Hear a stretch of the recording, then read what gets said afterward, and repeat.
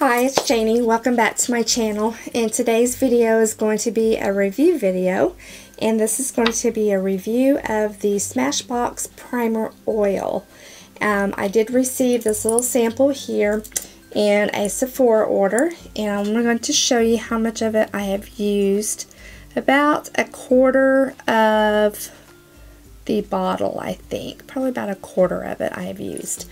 And I have some definitive thoughts on it.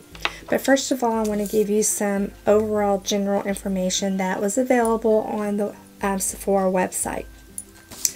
First of all, to purchase it, it's going to be a 1 ounce size, and it's going to be $42. So that's about average price for a primer at Sephora. I know the what is that Mineral Veil primer? That's a 1 ounce. I think it's a 1 ounce. It's like $50 something or $50. So anyway, 1 ounce for $42. It is infused with a blend of 15 essential and lipid-rich plant oils. So it's going to have some definitely good skincare benefits to using it as a primer because it has those essential oils in them. And we all know that oils are really good for our skin, especially for hydrating mature skin like I have. If you don't know, I am 47 and I do have dry skin with a lot of sun damage and wrinkles and crevices and lines, and I need all the help with moisturization that I can get to help with making sure that my face just looks dewy and fresh and as youthful as what I can get it.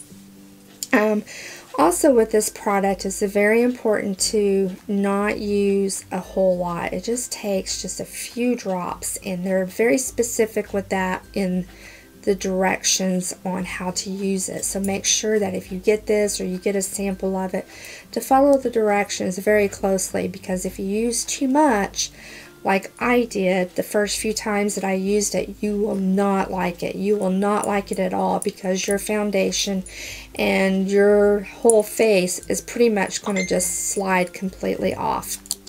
So it's very important to use a couple little drops. Doesn't take very much. That's why this little bottle here, I haven't used a whole lot. Once I figured out the first couple times I was using way too much, went to just using a few drops of it. Works a whole lot better when you follow the directions with that.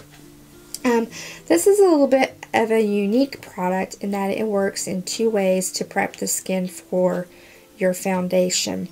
First of all, it sits on top of the skin to smooth the texture of your skin and just create a smooth surface for you to start applying your foundation, your cosmetics to your face to. Also, while it's sitting there on top of your skin, it's almost like the product has like two layers to it.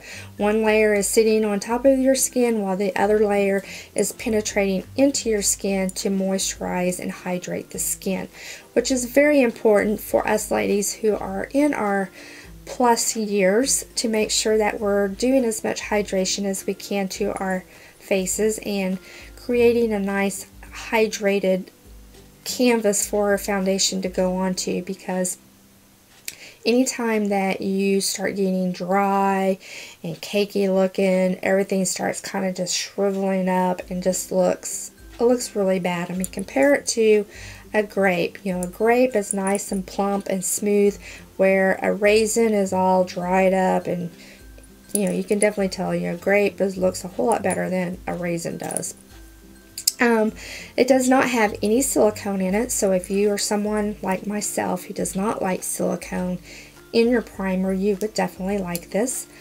I feel like that this I may not like in the summertime, just for the fact that it does have a lot of hydration to it, which obviously it's going to because it has an oil. Also, if you are someone like myself who in your skincare regime, you incorporate an oil into your skincare regime of the morning, you probably want to leave that step of your skin regime out. because again, the first few times I used it, I used my oil that I use on my face of the morning time. Came in here to my makeup room, put this on like I would a oil that I'm using to moisturize my face, and it was not good because I had to wait. I kept waiting and waiting, trying to put my foundation on, and it just kept sliding off. I mean, even as I was putting it on, it was just sliding off. Go to put my powder on, was sliding off because I just had way too much oil. So again, it's very important that you're following the directions with this. Also, I would make sure that when you put that on, that you let it sit for a good 3-4 minutes. And I know with our busy lives, 3 or 4 minutes can seem like a lifetime that you're sitting and waiting for a product to prep your skin and get to the point that you can start working with it.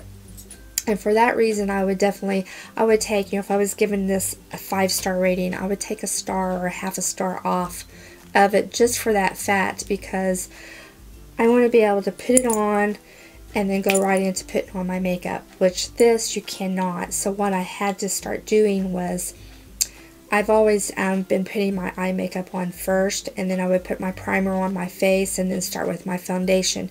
With this product, I had to put this on first, then start doing my eye makeup, and then by the time I got my eye makeup done, this was just about ready for me to put my foundation on. So that's just something to keep in mind with that. Also, you want to, like I said, I think I said it had no silicones. You want to make sure you use just a few drops. I can't iterate that enough because the first few times I used it, I didn't like it because I mean my face, and then by the end of the day, my makeup was completely gone, and I never have that problem. But once I started using it correctly, it was fine. It also has a really good finish to it, and I think that's because, you know, it's moisturizing your skin, so it's really helping to plump up the skin because you're adding so much hydration before you put your foundation on. So it's making your skin look really pretty with that aspect. Am I going to buy it? That is a big question. No, not at this time, because I have primers that I need to use.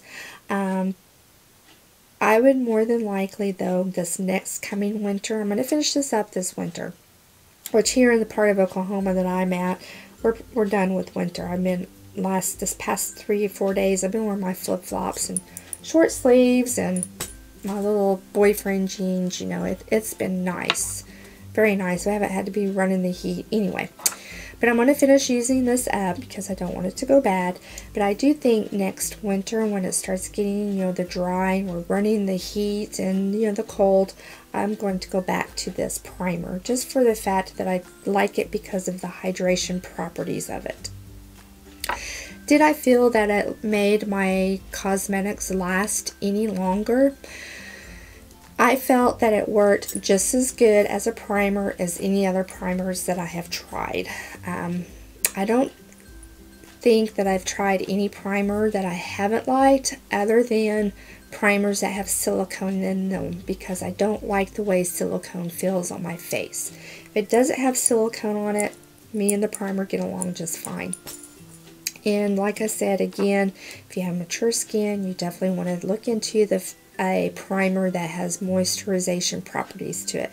Doesn't necessarily have to be this one. It could be like maybe the Laura Mercier primer that's for that's hydrating. I think Makeup Forever has primers that's for hydration. Anyway, that's a whole different topic there. We're talking about this right here.